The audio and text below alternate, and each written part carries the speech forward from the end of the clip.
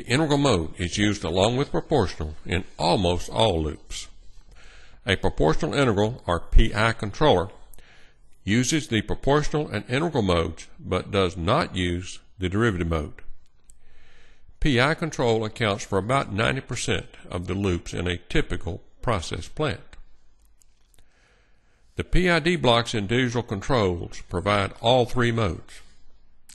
When a conscious decision has been made to not use the derivative mode, the designation PI is commonly applied. The basis for the integral mode is to change the controller output bias M sub r by a rate that is proportional to the control error E. This is expressed by a simple differential equation. The coefficient K sub I is a tuning coefficient known as the integral or reset gain.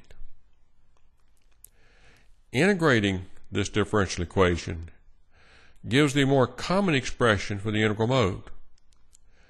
The control output bias M sub r is the integral of K sub I e dt.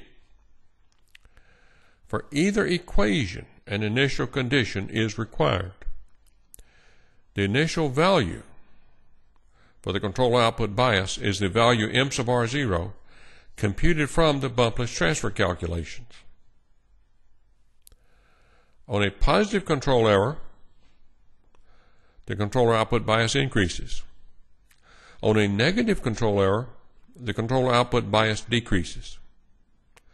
The controller output bias is constant only when the control error E is 0.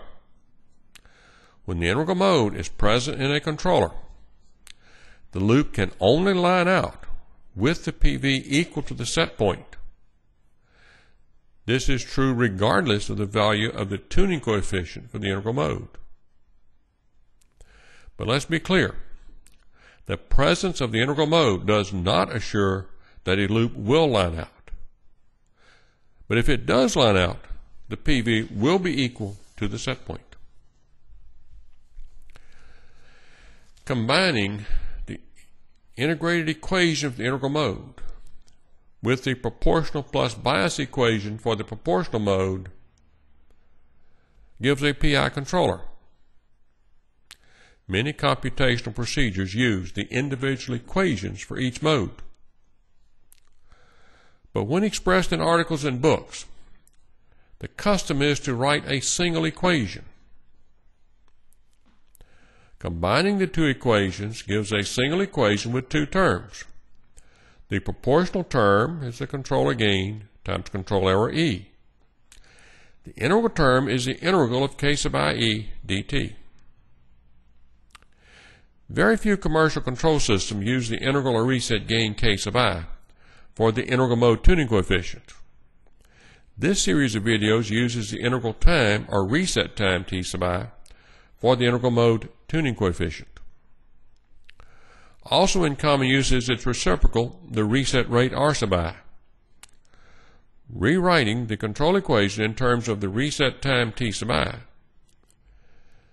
gives an equation with the controller gain K sub C in both the proportional term and the integral term. The customary equation for PI control is obtained by moving K sub C over T sub I through the integral and then factoring K sub C from each term. At first glance, the math looks good. However, the tuning coefficients K sub C and T sub I are not constants. We occasionally change the values of the tuning coefficients. As will be explained in a subsequent video, whether they are within the integral or outside the integral has consequences. Using the hot air furnace, we demonstrate that the integral mode eliminates offset and droop for both set point changes and disturbances. The tuning coefficients for the hot air temperature controller are a controller gain of 1.0% to percent and a reset time of 0.8 minutes. Switch the controller to auto. Change the set point from 210 to 220 degrees Celsius.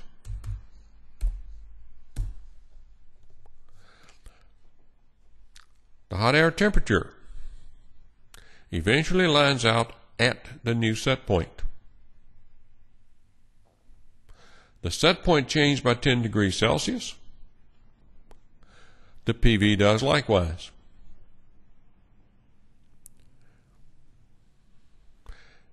Increase the opening of the fresh air damper from 60.8 to 65.8% open. This introduces a disturbance in the form of increased airflow or demand, which causes the hot air temperature to initially drop. With the integral mode in use, the controller increases the fuel valve opening sufficiently to return the hot air temperature to its set point of 220 degrees Celsius. Place the simulator in hold. The contribution of the integral mode is inversely related to the value of its tuning coefficient, the reset time T sub I. Consequently, the terms long and short are commonly used in lieu of large and small. To increase the contribution of the integral mode, the value of the reset time must be reduced or shortened.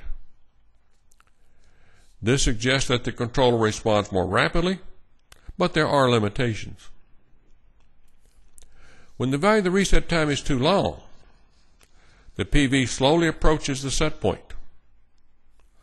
Often this is more evident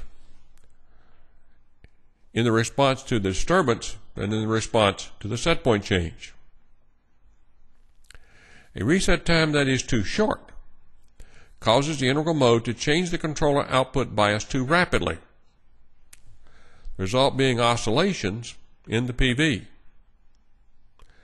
Excessively short reset times result in unstable behavior. The cycles in the PV grow rather than decay. Better for the reset time to be too long than too short. Subsequent videos will examine other issues associated with the integral mode, including reset feedback, bumpless tuning coefficient adjustments, and reset windup. But we shall first complete the PID control equation. The next video introduces the derivative mode.